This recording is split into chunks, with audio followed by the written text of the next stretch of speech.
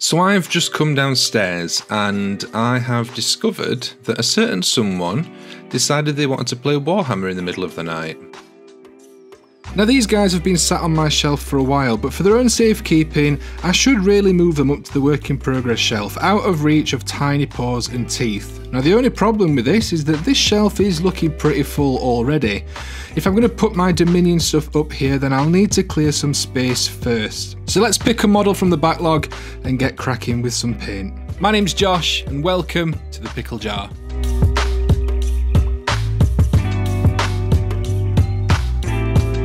Hello and welcome to another painting video. Today I'm going to be working on the limited edition Orc Gorzag Gitstompa, which I got early on this year. Now this is a really cool model, and although I don't play Orcs in Warhammer 40K, I am easily tempted to paint a lovely bit of plastic.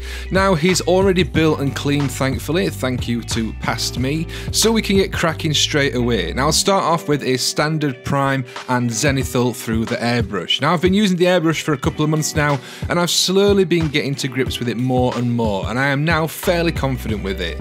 I definitely think the results I'm getting are a lot smoother than they were when I first started using it. I've been thinking about doing a bit of a beginner's airbrush video, like a sort of by beginner for beginner video sort of thing, answering all the silly little questions that I had when I first started using an airbrush, because not a lot of people seem to be answering those. So if you'd like to see that in the future, let me know down below in the comments. Now doing the zenithal highlight on a miniature is one of my favourite things to do with the airbrush. I think I've said this before, but it really is, because once you finish putting the zenithal on, I could quite happily put the basing material on and just leave the miniature as it is. It looks really nice, all the highlights pulled out with the ink and all the shadowed areas showing through with the base coat. I just think it looks really, really cool. I don't know what you guys think, but I always appreciate a lovely zenithal highlight. Now for this model, I thought I'd try some more natural tones as a base layer and then apply the green later on. So first of all, I watered down some Screamer pink and painted this into all the recessed areas. The idea here was to try something similar to the Blood Bowl goblins that I did, using the skin method that I picked up from Spud over on the Chilling Wargamers. In the end though, I'm not sure that this red ended up actually making any difference on this paint job. So if you are trying this technique yourself, you can probably just skip this step entirely. But for now, all I'm doing is going through all the recessed areas with the watered down Screamer pink, all the sort of gaps between the muscles, the definition, and then underneath the arms and things like that in all the shadowed areas, just to add a different colour to the shadows rather than just leaving them black. Once that was all on, I took some Kislev flesh, watered it down and applied this to all the rest of the skin area. Now I'm working very rough and ready right now, not worrying too much about getting smooth blends or transitions. We're going to be going back to the airbrush in a bit and that will tidy everything up and smooth out all the blends. Now I'm not worried too much either about getting a super smooth layer here, because if a little bit of the black primer or the white zenithal is left showing from underneath, that will be fine, because when we put the green over the top, it will create some nice variations in this skin tone and just those sort of little imperfections that you should have in skin.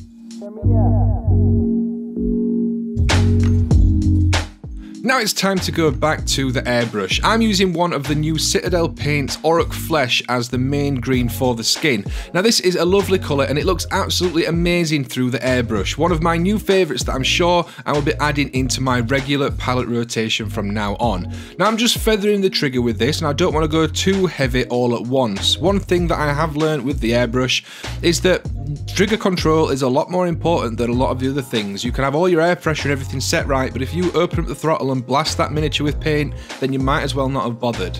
Now I do like the colour that we had with the Orc Flesh through the airbrush, but to add a little bit more depth to the shapes and also just to tint it all, I'm using Quelea Green Shade. I'm not sure if that's pronounced right, that's what I'm going with, Quelea.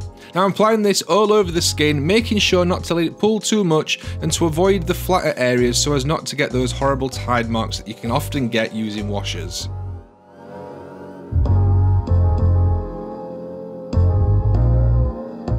With this in place, we're almost done with the skin. I go back in with a mix of Kislev flesh and Ork flesh, about a 1:1 ratio, watered down a little bit to a heavy glaze consistency. Now all I'm doing here is applying this to the various muscle definitions and other raised areas. This might look pretty bright going on, but once it dries, it darkens down quite a lot and it looks awesome.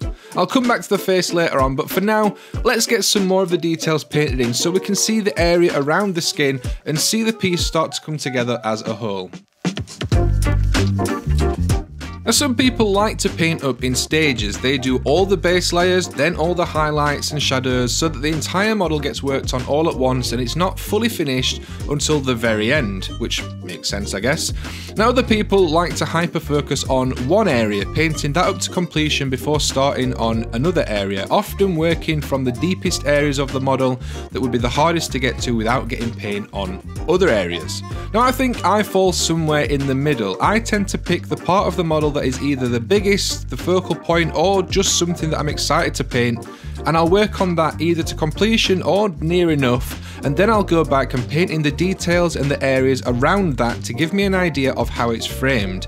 Then if I decide I need to add any extra bits or pieces, then I'll go back and finish them off. I'm not sure if I'd say that it's the most efficient way to paint, but it's certainly the way that I've found to be the most enjoyable.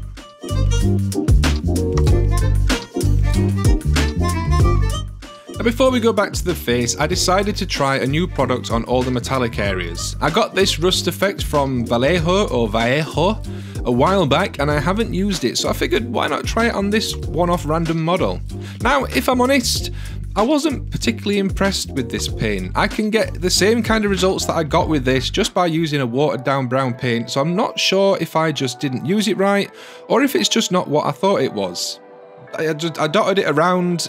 It didn't really add any texture, it was just like a wash. Maybe I've not shook it up enough, maybe I've not used it right, I'm not sure. I will try it again in the future, but I'm not particularly impressed with it at the moment. So to fix this, I went in with some riser rust to add some more bright areas of rust, and then I went in once that was dotted around and added the Nailac oxide to a few select areas. I wanted to add all the weathering and stuff to the metal because I like my orcs to be a bit battered and a bit run down, but also because adding these like bright orange and blue and things like that to all the metal work just adds a little bit more colour interest to the model overall. There's quite a bit of metal on this guy between his sword, his gun, his little pouches and stuff, and his little bits of detail. So adding these bits of extra colour just thrown in just really helps the piece tie together and just brings a bit more interest, something nice to look at.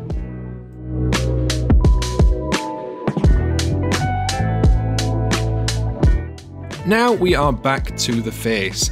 Now I wanted to add some more detail to the face to really help it pop and stand out. Now there's no real rhyme or reason to what I'm doing. I just go back in with various shades of pinks and purples, various sort of skin tones using Kislev flesh, and added them around the mouth, shading back and forth between these brighter different colours and the original sort of Ork green Kislev flesh highlight that we did.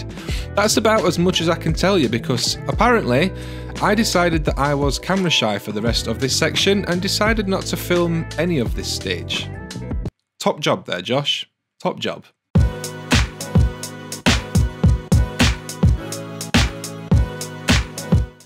I tidied up a lot of the little details, added the basing material, and then called this miniature finished.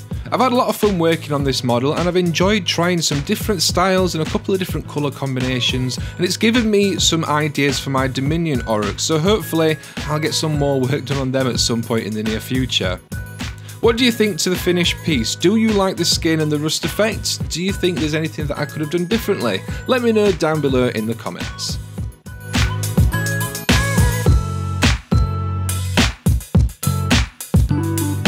That's going to do it for this one, guys. I hope you enjoyed the video. If you did, be sure to leave a like down below, and if you want to see more from me, then pop along to one of my live streams that I do every Wednesday night right here on the Pickle Jar.